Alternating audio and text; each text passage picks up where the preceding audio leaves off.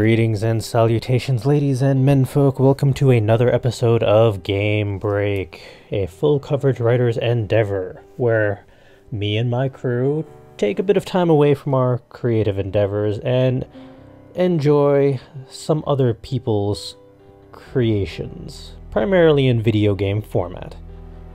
I am Charles, coming to you today with another episode of Dysfunctional Systems. Now, last time round, Winter and Cyrus had survived their experiences on Seoul with the whole nuclear shenanigans between Brighton and Gabriel. And we were left off with Winter going to sleep, still sick from radiation poisoning, but looking forward to a fun-filled day of debriefing to follow. So, let's roll back into this and see just where we go from here.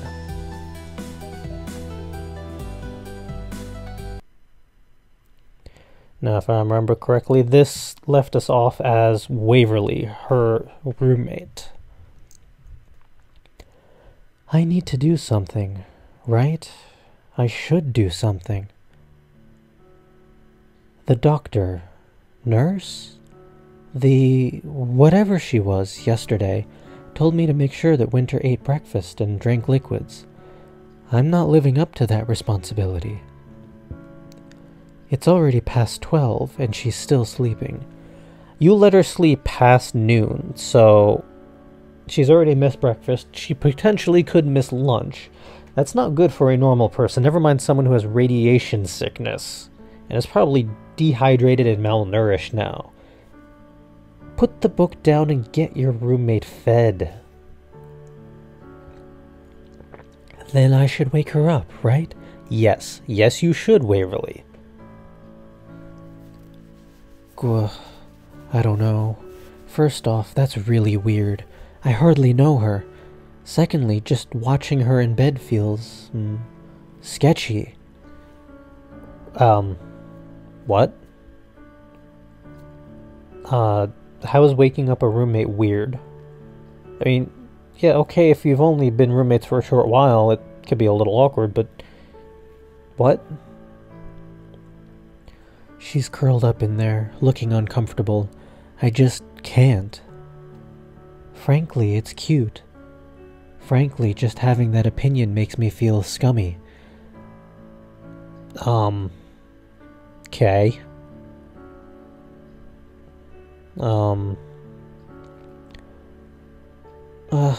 Whatever. It's probably best if she wakes on her own. Then again, she's been shivering. She could have a fever. I glance over at her from my desk. Man, I have to check. What is this, 14 hours rest? Yeah, when someone slept for 14 hours straight after being radiated, you might want to check on them. I set my book face down with care and rise, tiptoeing over to her bedside. She's so small and pathetic, really. She reminds me of this one kid we had back home, a runt. It feels like anything that happens to her is too much. She shivers again, and I have some ideas to warm her up, and that would likely make our relationship even more awkward. I know that teenagers are more than well aware of such things, but Winter is 14. Presumably you are near the same age. And I've experienced enough visual novels to be concerned. Can we please keep this PG? Well, I need to at least touch her forehead to make sure she's all right. Or is not, I guess. Just the forehead. It's actually a bit cool. She sweat out a lot during the night, looks like, so I imagine any fever she's had is gone now. I pull back my hand. While she's readjusting, I retreat to my desk and pretend to be reading. Mm. I hear her sit up and I flinch a bit in spite of myself. Morning. Is it really? I look over my shoulder to find her rubbing her face and turning to the window. She grumbles and puts a palm over one of her eyes. How are you feeling? Not much. I mean, I don't feel much of anything. Could be because of... in the medicine. She nods just a little. You seem better. I guess. She abruptly flops down onto our mattress after a small silence. I turn back to face my book. It's actually past noon, by the way. I figured. You'll have to settle for lunch instead of breakfast. I consider apologizing, but restrain myself. I wonder if she even wants to eat. I'm guessing no, if that doctor was so insistent that she do. Are you going back to sleep? I look over my shoulder again. Winter? Out like a light. Great. I'll just have to steel myself later and just shake her awake, I guess. I get back to the novel in my hand. Ooh, this is getting intense. I got this book from the World's Library. It's called a crime of romance novel, or whatever. It's, not strange to be interested in weird literature, is it? Well, no. Perfectly alright.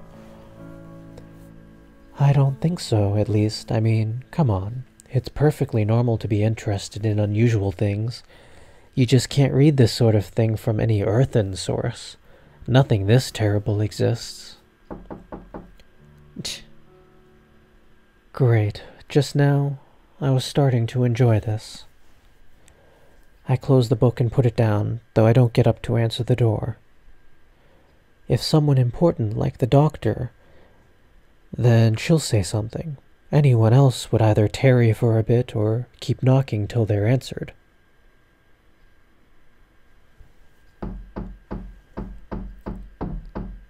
Oh man, what is this?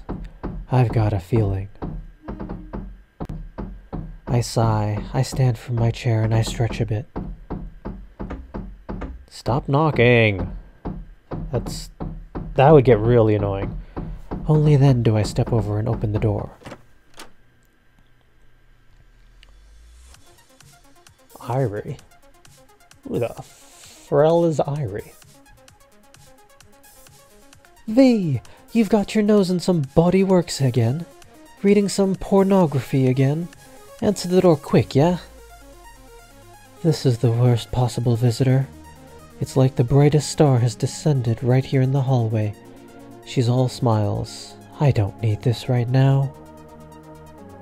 I don't read pornography, Irie. Cackle, I really don't want to hear your vile accent right now. She puts on a pretend expression of hurt. You'll insult me at the door? Won't even bloody well invite me in? That's a kind of behavior befitting lesser people, V, not you. I stare at her. V, you've got to be honest. I know you delay in entertaining guests for thine own fancy, but you've got to admit to it one day. Huh? Admit to it? To what? V, listen. She grabs my shoulders and looks me in the eyes, through her ridiculous, transparent, colored shades. Listen to me. If you're not honest, you'll rot. Rot? Yeah, rot. Hard T. Say, Swinny in? She could at least remove her hands from my person before she asks for another. You came to see Winter? Her grin returns in its full, obnoxious glory. Yeah, I heard she's fucked up massively. I wish I'd been there to see it. Her face, flushed with tears. You want to make fun of her? She laughs again, shaking a bit. You're killing me here, V. V, sweet V. Chaos hath made its fun fun at her already. What more could I do? This is really awkward to read. She nuked an entire system, man. How do you even do that? You are an ass. Can't you even for a second attempt to resemble a decent human being? V, I just said I'm not here to make fun. I just want to see her. Mayhaps give her gaunt little cheeks a poke or two. She's not gaunt. Her smile vanishes. Aye, you're right, V. Her thighs. Her smile returns. What does she do to fill those thighs, V? Has she let you give him a squeeze yet? These are teenagers. This feels weird. Yet? She's a mess of a girl. Hardly even looks a girl. But those legs. Who gave her the idea to wear the stockings of hers? Goodness. You sound like a lesbian. Wow. I'm just admiring another beautiful woman. As a beautiful woman myself. Nothing lazy about that. Fair enough. Still, teenagers. Can we move on? Her lips twist a little. She looks right into my eyes. Not the type of moving on I said, or wanted. Tell me, who here would think of another girl with lustful eyes? Who's the man, Waverly? Ah, but I digress. Winnie could stand to be much more beautiful, right? Wait, are you insulting her? Get your bloody hands off me already. She does so. So, can I come in now? No. Why on earth not? You're a bastard, Irie. Oi. She points at me. Let's be a bit more subtle, right? Let's keep it fun. Fun, she says. And I should be allowed in. Winnie's my best friend. She is not. By what authority dost thou make such bold claims? By common sense, ye idiot. Or ye clod. She giggles. Ye. Girl, do not even begin to talk mess about my Northwesterners. Oh, we're switching acts. This is getting weird. Girl, do not even begin to talk mess about my Northwesterner's voice. It's like listening to a breeze. And you're like listening to a cat being drawn and quartered. Oh? Shit. Why'd I mention that?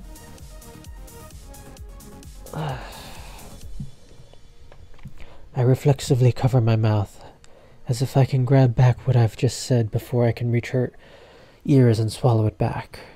Her ears perk up. She blinks. Drawn quartered? What's that?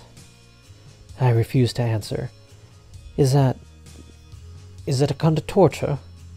I watch in repulsion as she quietly lifts her thumb to her mouth and gently bites the nail.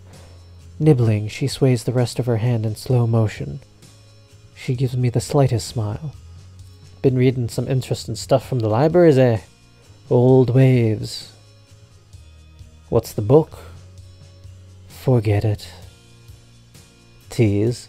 I'll find it, have faith. She leans into the door, smirking. She crosses her arms and visibly relaxes. Okay, love, I want you to know I'm loving this inn. I love it dearly, I faith. But I do want to see Winnie. Mercy, this girl is persistent. Didn't I say no? Then can you tell her that I feel bad for her? Do I look like the type to spread lies? Ouch. Tell her I want to see her. What for? 'Cause I told you to. No, I mean, why do you want to see her? She shrugs. Because it spills like that would build character, V, and I'm a scholar for character study. Grinning again, she adds, though I admit I was interested in her before, because she's like a little animal, and don't you want to grab such a thing and just eat them? Okay. You're coming on too strong. It's suffocating. Teenager hers. Me? Me? She stares at me, her hands over her chest in mock disbelief. Eventually, she starts to smile. Cackle, I wish she'd just go away. She drops her hands. Ha, it's too bad for me, you're such a powerful gatekeeper. I can't even catch a glimpse of the grey little one from here. I guess I'll be seeing you then, V. Let's hope not. I think a teacher was going to come round to this room a bit later. Which? I'd tell you if I knew, lovely. Good luck and peace. That was an experience. She finally departs. Right. I return to my desk in a foul mood. I don't even want to pick this book back up. Waverly, who was that just now? I put my arms up on my desk and slouch, resting my cheek in my hand. Irie. Irie?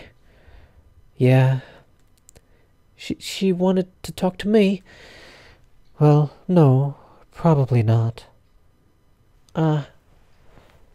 She did want to see you, though. She wanted to... I pause. Well, we all know Irie by now, don't we? I heard some kind of ragged, pulsing breath, which I take for Winter's laugh. We do. Oh, she's a character. I flip my book back open and begin once more from where I left off.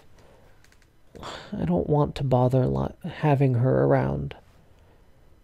I don't want to bother hearing her around. The noise from before repeats with something of a greater intensity, leading to coughing. I sigh. I'm sorry, Winter. I'm too amusing for sick people, I guess. You're ridiculous. I'm too wonderful, amazing, astounding. Stop that. I should have chosen to go to a comedy school. You'd get laughed off the stage in a bad way. Ye laugh at my jokes and go on to say that. I shouldn't bother helping you out any more. More ridiculousness. No. I command you. I command you to open the windows. It's hot. Winter. It's the middle of winter. Yeah, I'm with you, Winter. I do suppose the thermostat's rather high. I start getting up. And there is my smoldering attractiveness to consider. So stifling. Winter hack-laughs again as I go to complete her task. There's something special to be said about people who cause laughter with intent to breed suffering. Oh, what's that? I open the first window. Wait, let me try to be clever. Opening the second, I begin to return to my seat. It's better to be clever when you're... Oh, it's better to be clever when you're quick on the take, Winter. Oh, yes, I was certain I had something there. You've ever gotten the feeling that there's something smart to be said? If only you could figure out what it was. That's what happened. I sit down, looking over at her. How slow are you? I feel like chilled molasses, except warm. Very slow. By the way, a teacher should be coming around. Which? If I knew that, I'd tell you, lovely. I should stop that. I already regret saying it once. I can hardly believe she comes from the same continent as I do. Why are you saying that out loud in that way? The Centerlands are huge. You'd best believe it. Plus, I'm pretty sure she's somewhat southwestern with a name like that. Do you all sound the same? Do you all sound the same in the Northwest? Yes, Winter. All 70 million of us talk exactly like me. Sorry, it's just a lot smaller. I smile. Well, honestly, the regional differences are nothing compared to the differences between the Westerners here and you middle folk. At least our worst dialect is still understandable. Understandable? I can understand Irie just fine, actually. I let out an exaggerated groan. Please, I don't need any more talk like that in my life. I just understand it, that's all. I didn't say that I'd reproduce it. I laugh a bit. She seems to have gotten more energetic, even if she is still lying in bed. It's good we're friendly, even if I do hesitate to take care of her. Having a poor roommate sounds like the worst. Winter Harrison's place. Coming! As I get up, I smile at Winter. Bet on who it is? I don't know all their voices yet. Think it's our combat instructor? Souther is an ancient Winter. It sounds more like Henry. She pulls the covers up over her face a bit in a small show of embarrassment. Adorable, but enough dallying. Hello, Mr. Penn. I was right. Good day, Waverly. How are you? Fine, sir. Ah, Waverly's here. Isn't that... Waverly, it's been weeks since last I saw you. A bitter few weeks. So you've been fine, eh? Yes, sir. My first mentor? What's he doing here with Henry? You know, seeing them side by side, they really dress alike. Very stylish and very sharp. You mentored this child? Can you believe it? They gave me the simplest jobs only because I'm so young. There are plenty reasons for it, Walter. Plenty of bullshit. I've done measures better than... what was it we did, Waverly? I totally forgot. It was so boring. Our first mediations are apparently supposed to be really easy and unfortunately very tame. Long term, no danger. I think it had something to do with earth? Like moving dirt? It was incredibly stupid.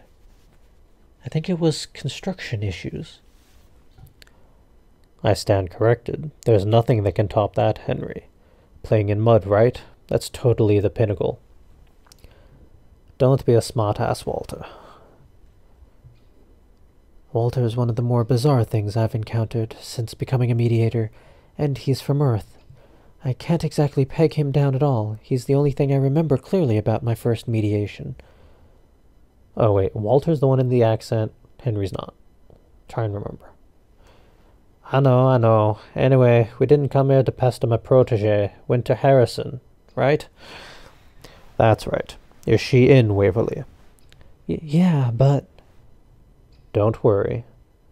We don't need to go get her. I just wanted you to relay some things. Harrison. Was that Cyrus's girl? Yes, from the dead world. You here for the girl who went through that?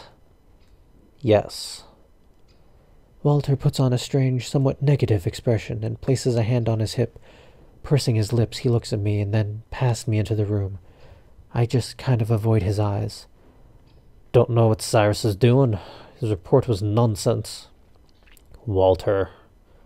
Nonsense, Henry. His explanation, what went down, it's horse shit. I don't want to hear it. How did he manage to fuck things up so massively? There are simple checks to go through. I know he's all about just getting it over with, but... They were children's mistakes, and he ruined a child for them. I'm going to need to talk with him later. Will you come? He doesn't listen to anything I say. If you don't persist with numbskulls, they never will. Even though he's a top-tier mediator, I don't think I've ever heard any other mediators go long without talking mess about Cyrus. I'm a little pissed off with him, too, not that I know entirely what went down. The death of an entire world. I wonder what they'll say about it when we next have class. I wonder how many other students will know about it. There are so many worlds, though, so many planes. Maybe they won't bother. Maybe what's one more lost? I don't know what I'm thinking. While I'm musing over my cruelly dismissive thoughts, a white square of paper moves into my eyesight. Looking up, I see that it's a letter being held by Henry. "Give this to Mistress Harrison, would you?" I take it. On the front it reads, "For whenever it's too much to bear, read this, Henry Penn. Tell her I expect a meeting with me later, as well." I nod. Glancing briefly inside, Henry bends to my ear and speaks in a whisper. "Presently, I won't offer my condolences or words for her, as it would be rude of me to assume her state. I prefer to talk to her directly, you see." He puts a hand on my shoulder. "If this has affected you, as it very likely might have, you know where my office is." He straightens up and looks at his watch. I rotate my shoulder a little. "It's Winter, right?" I nod. "Yes?" "Make sure Winter thinks about what happened. Everything that happened. This isn't something to run away from." I nod slowly. "The same goes for you, Mr. Sire." He pokes my nose at the tip, and I wiggle it in irritation. What is it with these men and touching? Walter smirks at me. "Weirdo." "Let's get going, Walter." "All right." Henry nods with his departure. Walter smiles and waves.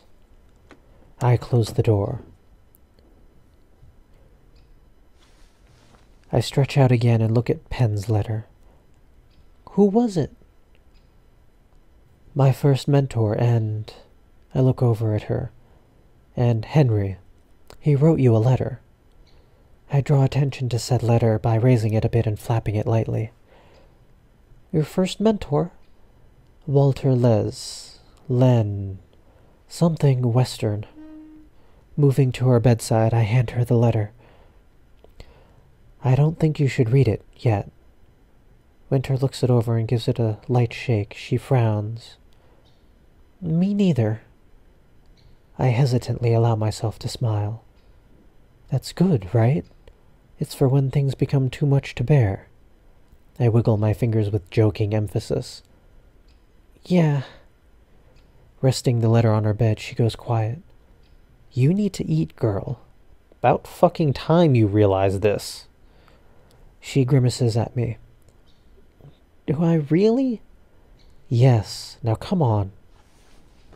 I reach down and she grudgingly extends her arms, embracing me around the back of my neck. I pick her up in my arms. What is this? I don't want to walk. You need to walk. I only picked you up since you didn't put your feet on the floor when I moved in. I'm really just lethargic. I don't want to move around at all, and I have this wicked cough. You can stand, can't ye? I'm not kidding. I'm just at least to the door. That's embarrassing. It's totally embarrassing. I don't want to be seen like this. Please, Waverly? Cackle, no. You've been lying in bed long enough. Down you go. I begin to lower her, and she moans in complaint. Man, this girl is too light. Feels like I'm barely holding anything. After whining a bit more, she relinquishes and carefully stands. I help her to the door and pause to let her stretch her legs a little. Are ye good? She's quivering and everything. I think I'm fine. Let's get going. Come on. I'll hold on to you at least. Thanks. I need that, I think.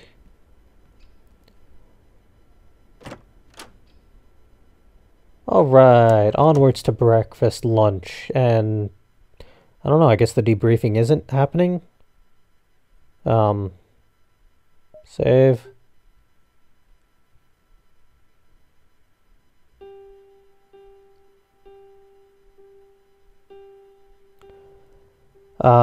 Yeah.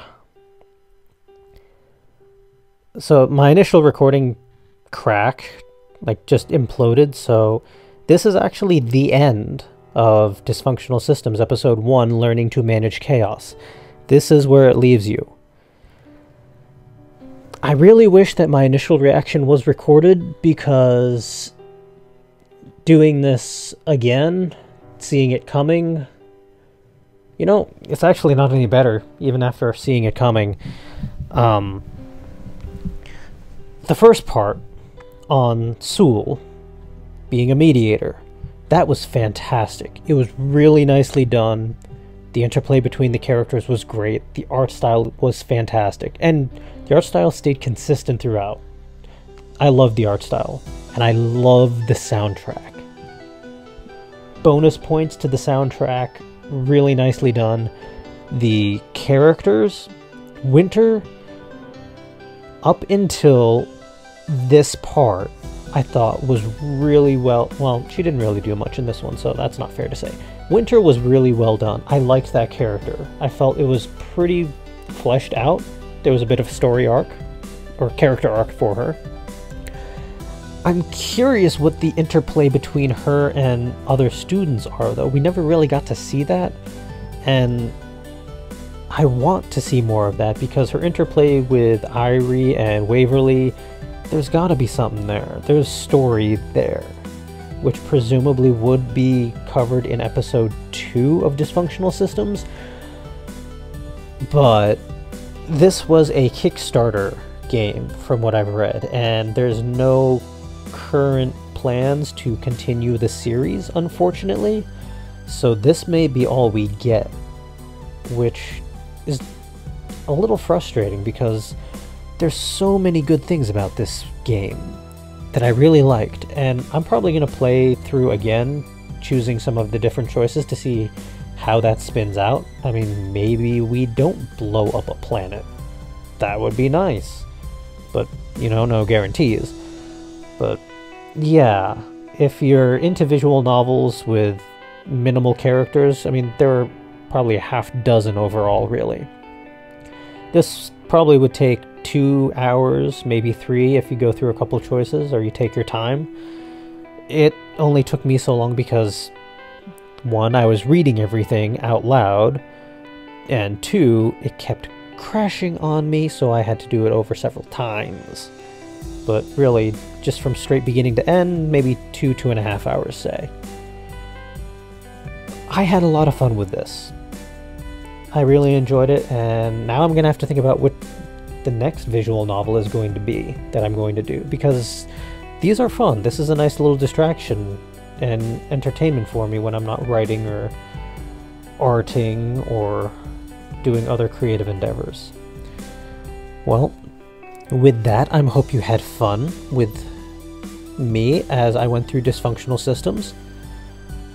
But now it is time to shut this down and get back to being creative already.